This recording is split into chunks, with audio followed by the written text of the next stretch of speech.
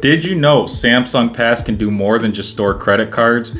In this video, we'll explore lesser known features like storing memberships and passes, the built-in password manager, and private notes. No extra apps required. So let's start with the Samsung Wallet app.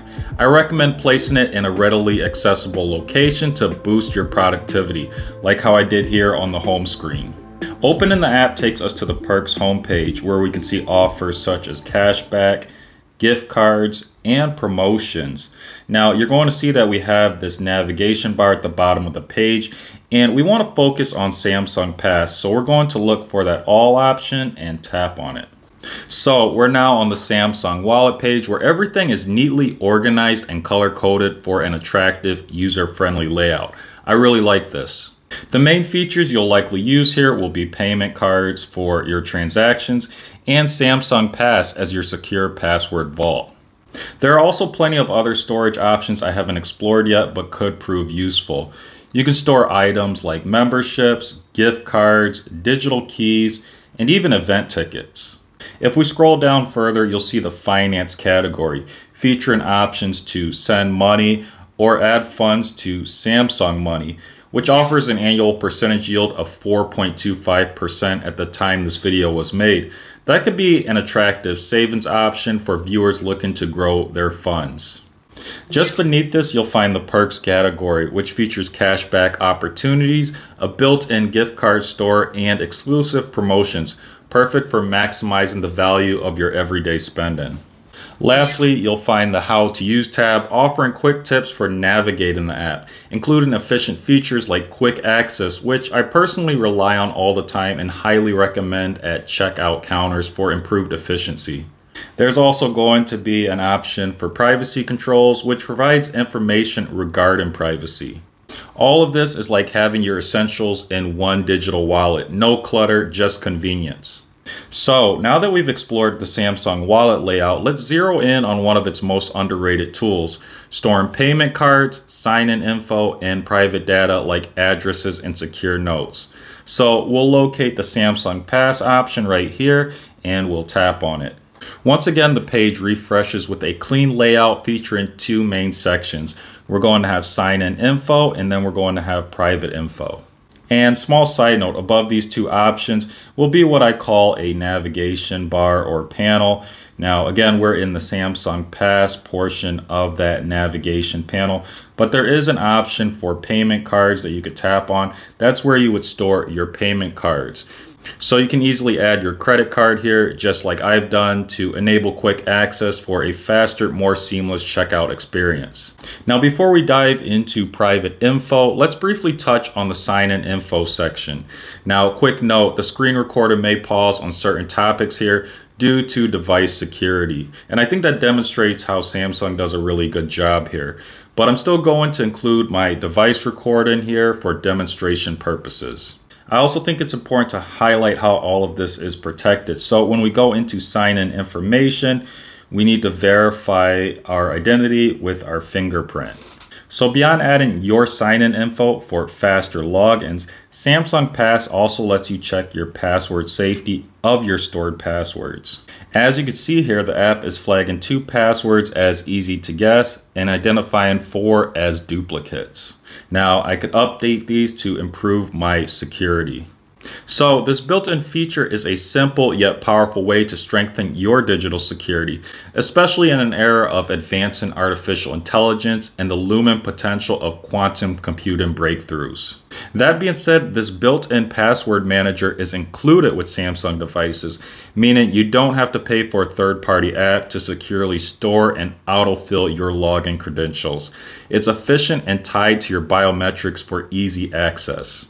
However, if you regularly work across non-Samsung devices, this could pose a challenge since Samsung's password manager isn't easily accessible outside of their ecosystem.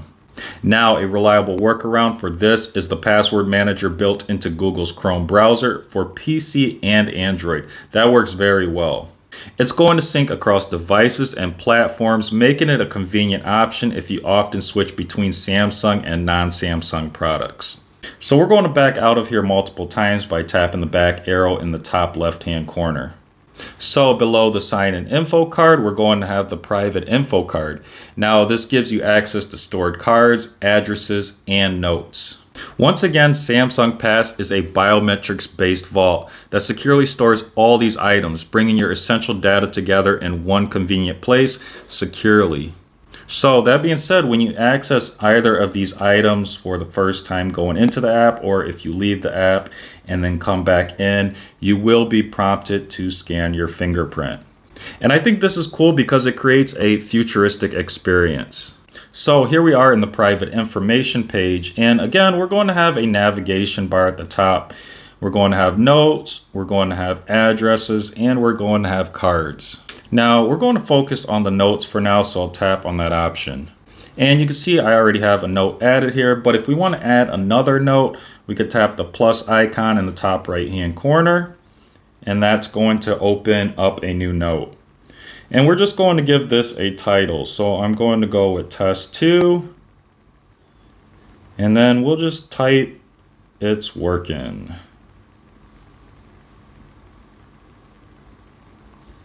And then we'll make sure that we save our note. And this demonstrates that Samsung Pass is also a place to securely store notes. So what are some use cases for notes? Well, these can include jotting down affirmations, private info like account numbers, important dates, and even journal style reflections. However, there's no need to store sensitive passwords here, as the sign-in info section we covered earlier handles these securely and more effectively.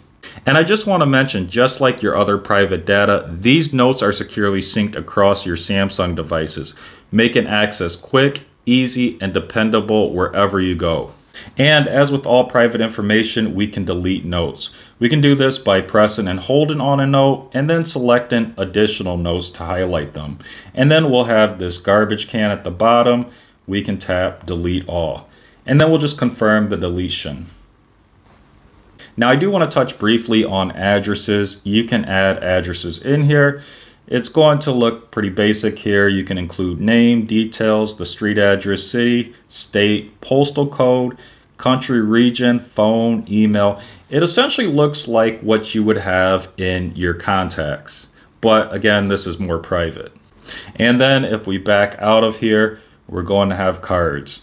Now, I'm not sure what you would do with cards here necessarily, because again, we have that other section where we can add cards. So if we back out of here, again, we have that option in this navigation bar. We have payment cards. We can add cards there.